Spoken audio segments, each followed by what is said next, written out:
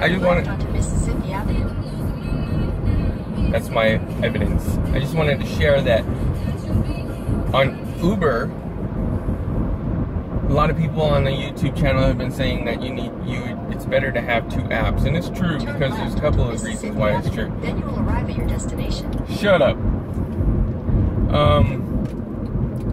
One is you want to be able to use the Uber app for riding and the Uber app for partners, because you want to see where the other drivers are and you don't want to be all huddled up, because basically the closest person to anybody who's asking for a ride will get the ping. And if you're strategically placed, you're more likely to get it than another person, if that makes any sense.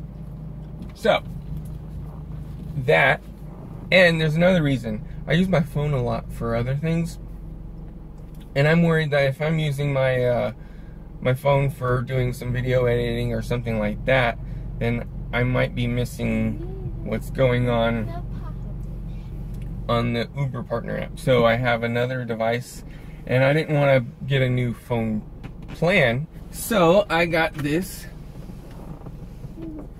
internet on the go, and I got this old phone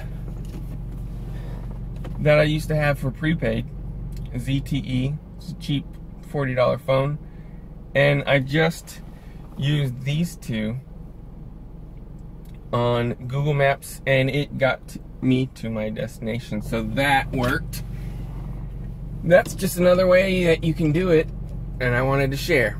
You can also use an old phone and a $10 plan with some megabytes as your GPS and your Uber partner app, so you can still use your phone for other things.